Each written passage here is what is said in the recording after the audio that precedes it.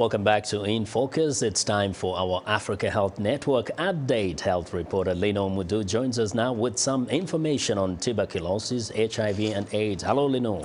Hello, Vincent. Hello, everyone. Well, today we'll take a look at how tuberculosis is affecting the fight against HIV/AIDS. But first, in a report released yesterday, UNAIDS, the Joint United Nations Program on HIV/AIDS, says more than 8 million HIV-positive people worldwide are receiving antiretroviral drug therapy, a 20% increase over the past year. UNAIDS says more nations are increasing their own share of investments for HIV, and domestic funding for HIV/AIDS has exceeded international investments. Domestic public spending in sub-Saharan Africa, for example, increased by 97% over the last 5 years. And 25,000 people are slated to gather here in Washington next week for the World AIDS Conference. Global health experts are expected to focus on HIV/AIDS and tuberculosis as well. TB is a leading cause of HIV-related death worldwide. In South Africa, 40% of people with TB also have HIV. And there is a growing TB threat to children. Khalil Gay has more.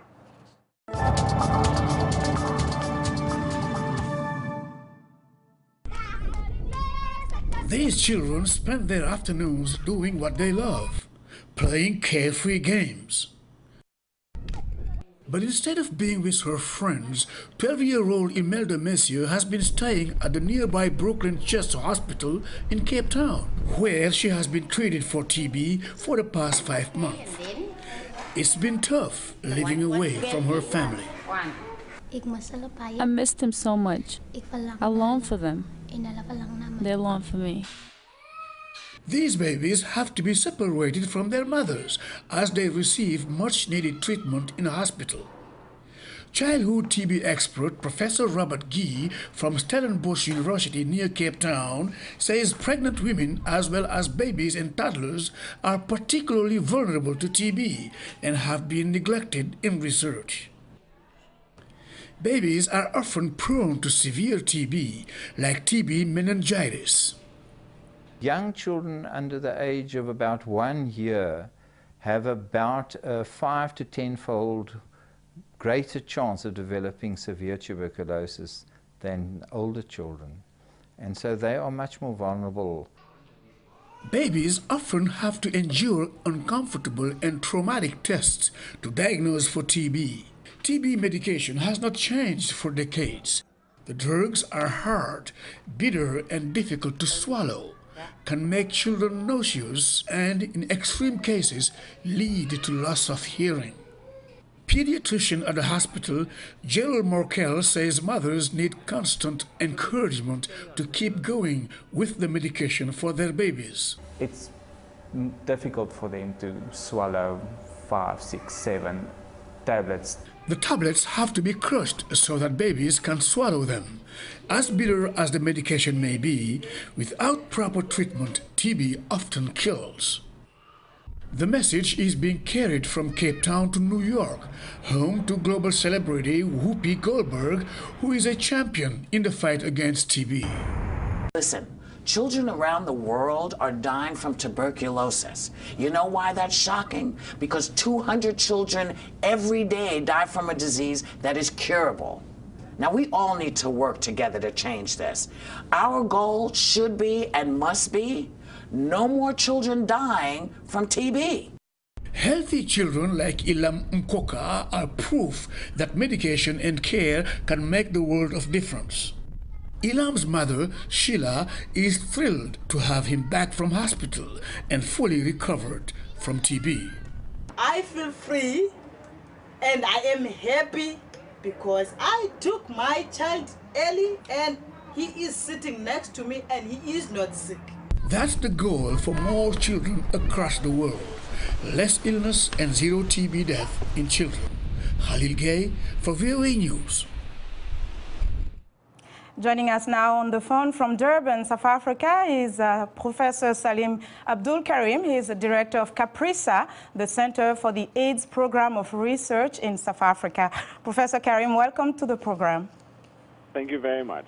Let me have your reaction on the report you just heard. Do you think there should be more research in terms of childhood tuberculosis, and in what aspect?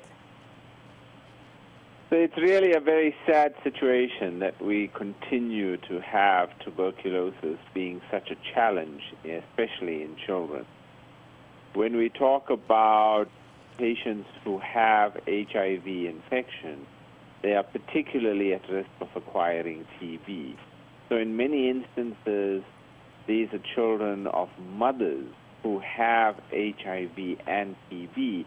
And because these children are spend such long periods in close proximity to their mothers, they acquire tuberculosis.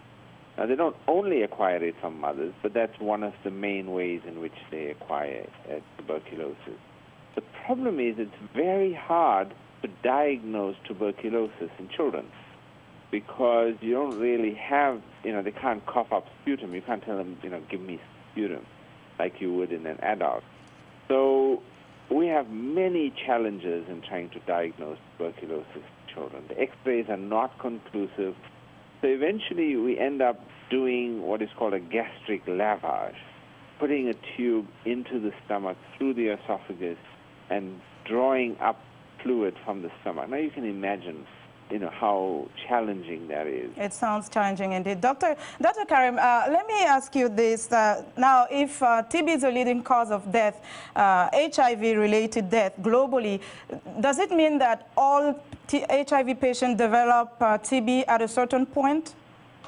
No, not at all. Okay. What we have is a situation where in much of sub-Saharan Africa, because people acquire their first exposure to TB when they're very young, when their CD4 counts deteriorate normally to around 200 or so, then a fair proportion would develop tuberculosis. We estimate in South Africa that about 70% of patients who present with AIDS present with tuberculosis as the first opportunistic infection in HIV. Okay, and we only have 20 seconds, but quickly tell us, next week there will be the Global AIDS Conference. What do you think should be the focus? Well, I think next week is going to be an amazing occasion. It's an occasion to dedicate ourselves to ending the HIV epidemic, to creating an AIDS-free generation. Okay, great. Thank you so much, Professor Salim. And that was Professor Salim Abdul Karim, Director of CAPRISA, South Africa. And that's VOA's Africa Health Network report for today. For more information on today's story and other health developments, well, be sure to visit our website at africahealthnetwork.com. Vincent? Well, thanks a lot, Lino. Be sure to watch In Focus throughout next week for Lino Mudu's special coverage of the World AIDS Conference right here on In Focus.